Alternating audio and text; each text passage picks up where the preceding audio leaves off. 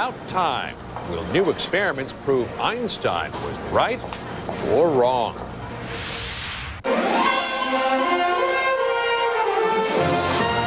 This is the CBS Evening News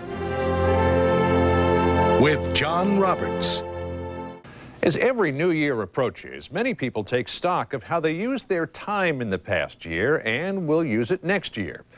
Others aren't so much contemplating the use of time as the very essence of time itself. And that's tonight's Sunday cover, an astounding and confounding journey into space, time, and the strings that may tie everything together.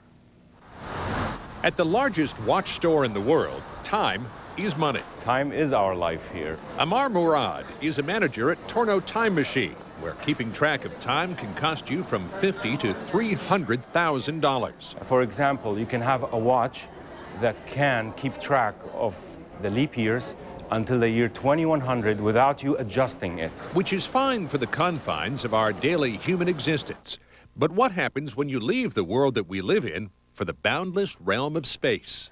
We all have a sense that the time we experience in our heads, in our bodies, is the same time that everybody else experiences, anywhere and anywhen. But Einstein taught us, actually a long time ago, almost a century ago, that that is just not true. What Einstein taught us, says physicist Brian Greene, is that our perception of time depends on where we are in space or how quickly we're moving through it.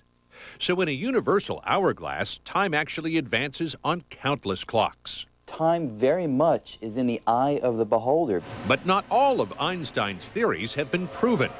This is Gravity Probe B, designed by scientists at Stanford University. When launched in April, it will test Einstein's theory that giant planets and stars, with their enormous gravitational fields, warp time and space. Time and space and gravity are interconnected in a very unexpected way. Francis Everett has worked more than 20 years on the project. If successful, the probe will answer some key questions and possibly raise others. One of the most obvious things that we don't know about time is why in space you can move in two directions, but in time you can only move in one direction. Another mind-bending stitch in time is being sown by proponents of something called string theory. String theorists have music on their minds. They believe the most basic building blocks of the universe are actually string-like structures that vibrate like guitar strings, producing everything from elemental particles to gravity. And in the realm where the strings really manifest themselves, the basic ideas of space, the basic ideas of matter, the basic idea of time, we believe evaporates.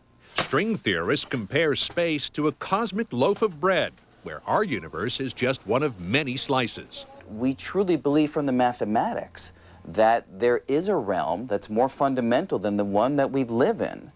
And the one that we lived in emerged from that realm, and that realm had no notion of time. Concrete proof of that realm is still beyond science's capabilities. So for now, physicists, like the rest of us, must live within a human construct, where past, present, and future is charted by tiny sprockets and dials that watchmakers wisely call complications.